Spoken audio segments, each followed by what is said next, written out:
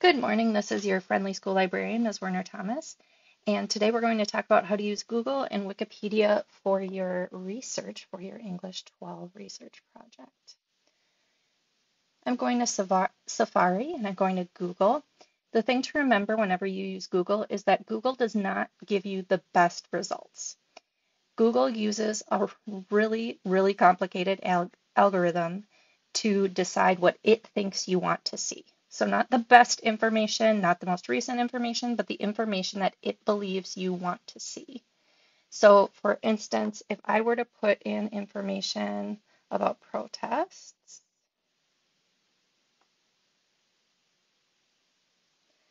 I've got news articles at the top.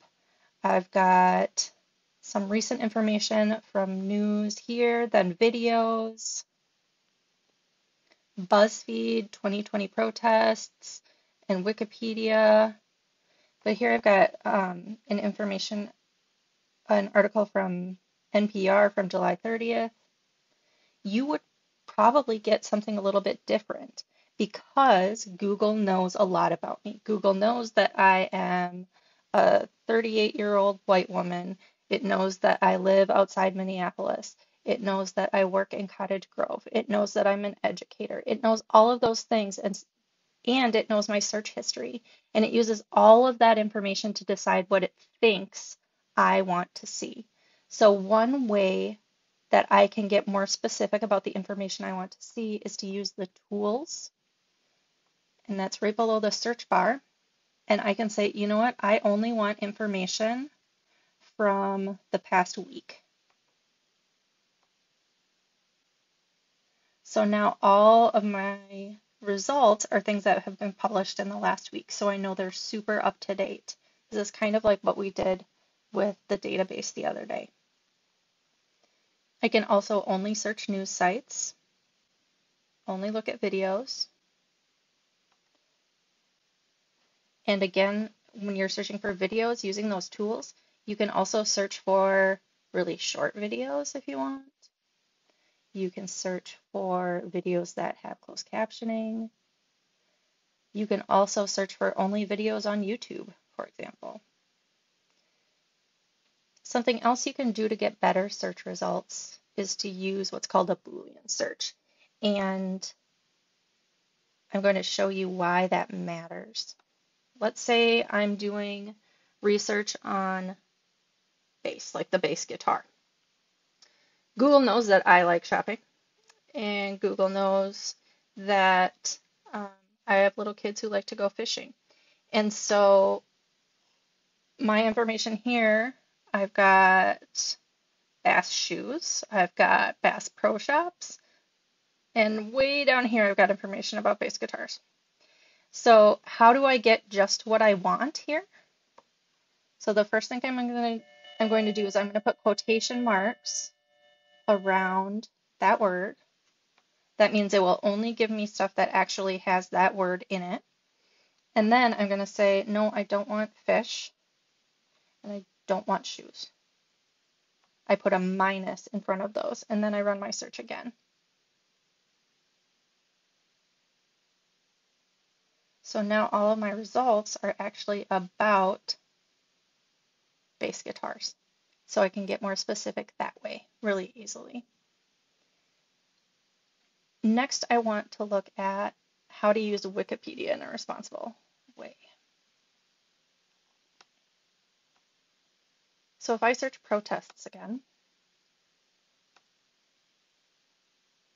there's a notice to me at the top, first of all, that says this article has multiple issues. It may be in need of reorganization. It needs additional citations. It has too many pictures, charts, or diagrams for its overall length. So some of those are just editorial issues, but verification using citations is important. That's why you have to do citations. And I would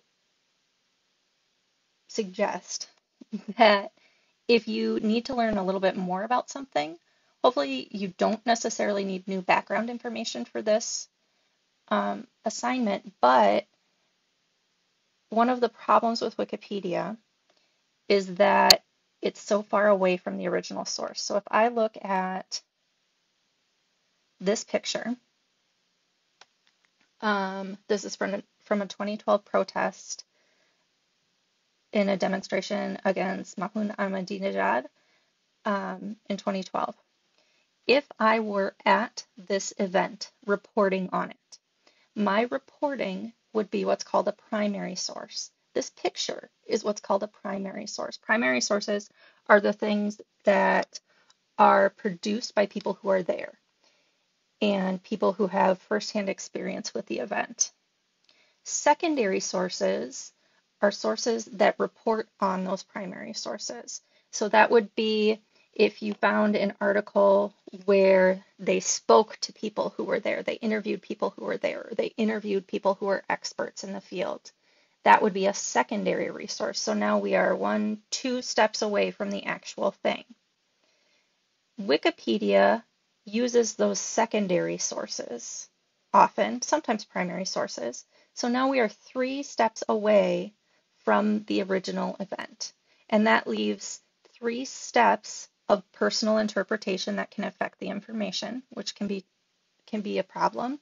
But it's also just something you have to be aware of because everything you experience is going to have some sort of bias in it. But the best thing Wikipedia is for is if you know the background, I want you to click on the references in the article. And down at the bottom, you can find those primary and secondary sources that the authors of the Wikipedia article used to write it. So you can go there, you can read those, and then you can use that information for your project, for your research. So instead of using other people's interpretation of the information, you're going to interpret it yourself. I'm going to click on this Daniel L. Schofield article. It's from 1994, but it's about First Amendment implications in controlling public protest. So that's something that even though this is an older article, because it's about the First Amendment and interpretations of the Constitution, it could still be a valid source. This is still something I could use myself. So hopefully this will help you use Google a little bit smarter and use Wikipedia a little bit smarter. I hope you have a great day. As always, remember to ask me if you have any questions.